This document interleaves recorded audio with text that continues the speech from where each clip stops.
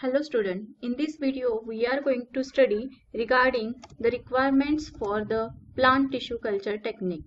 So we know that plant tissue culture means in vitro cultivation of either a cell, tissue or an organ aseptically on under controlled environmental conditions on a nutrient media where the nutrient media is the first and the foremost requirement for the plant tissue culture technique where these we know that the plants which are grown naturally that utilizes the nutrients from the soil for their growth and the development, and also they utilizes the carbon dioxide from the atmosphere which is used as a source of a carbon, where they convert this carbon into the carbohydrates by the process of photosynthesis, and these carbohydrates are further utilized as a source of energy by the plant cells.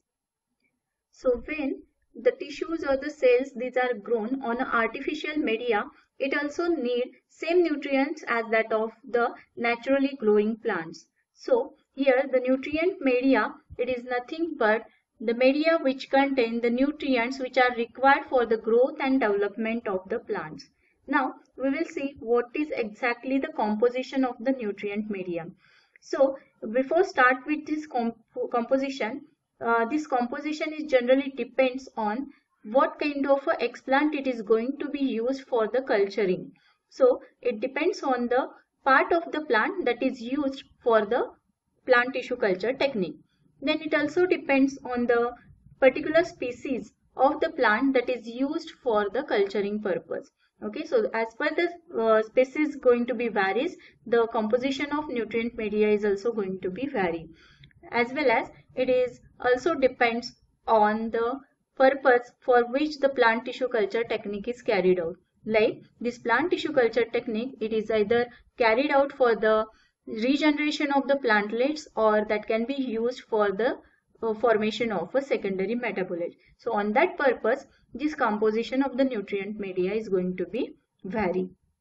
While the proper composition of the nutrient media, it is going to determine the successful establishment of explant, where this explant is responsible for the regeneration of the plantlets, while this proper composition is also responsible for the in vitro growth of the plant cell. So if the proper composition of the nutrient media is used, then the proper growth of the plant cells is going to be occur in the plant tissue culture technique. So now we will start with the organic nutrients. So organic nutrients such as vitamins, amino acids and other such organic supplements, these are need to be added into the nutrient media, where the first one that is the vitamins. So we know that the vitamins are required for the normal growth and development of the plant cell. We know that vitamins are normally synthesized by the plant cell, but in tissue culture, vitamins are not synthesized in a sufficient quantity. Hence, there is a need to add vitamins in the nutrient media for optimum growth of plants in the plant tissue culture technique, where the vitamins like thiamine, nicotinic acid, pyridoxine, calcium pentothenate, ascorbic acid, biotin, riboflavin, folic acid, like these vitamins, these are essential ingredient for the growth of the plants. While the other organic nutrient is the amino acid, and it is added as a substitution or augmentation of nitrogen supply, where the plant cells can absorb nitrogen which is present in the amino acids. Hence, the amino acids like glycine, arginine, cysteine, glutamine and tyrosine, these are added as a substitute for nitrogen. While the other organic supplements such as natural substances or extract, these are also added in the nutrient media, which includes corn milk, coconut milk, yeast, malt, organic juices, etc., which are also added for the growth purpose in the nutrient media. The second important component of the nutrient media is inorganic nutrients, where these inorganic nutrients are added in the form of inorganic salts, where it includes macronutrients as well as the micronutrients, where macronutrients are nothing but the nutrients which are required in the large quantity, that is, they are required more than 30 ppm, that means parts per million, or in a quantity of 0.5 millimole per liter, where the examples like nitrogen, phosphorus, calcium, potassium, magnesium and the sulfur. Like nitrogen, it is important element of the nucleic acid and that is required for the growth and development of the plant cell. While the magnesium, it is acts as a cofactor for the enzyme. The sulfur, it is used for the protein synthesis. Calcium, it is used for the cell wall formation, and the calcium, magnesium, potassium, these are required for the cell metabolism. So these are the different macronutrients, these are required to be added into the nutrient media. Now regarding the micronutrients, where these are the nutrients which are required in the small quantity and that is required in the concentration less than 30 ppm. The examples like ferrous, iron, iodine, nickel, boron, copper, zinc, etc., where these are used as a cofactor for the synthesis of different enzymes. So this is regarding the inorganic nutrients, which includes macro as well as some micronutrients. Then the third source is carbon source, where it is added in the form of carbohydrates. The examples are like glucose, sucrose, maltose, galactose and the starch, of which sucrose and glucose, these are commonly used as a source of energy, while lactose, maltose, galactose and starch, these are rarely used. Where the sucrose in the concentration of 2 to 5%, it is used as a source of carbon, and it is found that during the autoclaving or the sterilization process, this sucrose get hydrolyzed into the glucose and the fructose. As we know that sucrose is a disaccharide, so it gets hydrolyzed into the glucose and the fructose, and these are used for a growth of a tissue. The plant cells in the culture first utilizes glucose and then they utilizes fructose as a source of a carbon.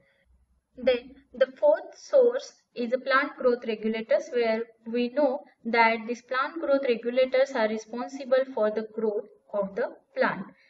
The plant growth regulators like auxin, where this auxin, it is responsible for the cell division and the cell differentiation, where this auxin is responsible for the root formation, and we know the examples of these auxins, that is indole acetic acid, indole butyric acid, naphthyl acetic acid and 2,4-D, that means 2,4-dichlorophenoxyacetic acid.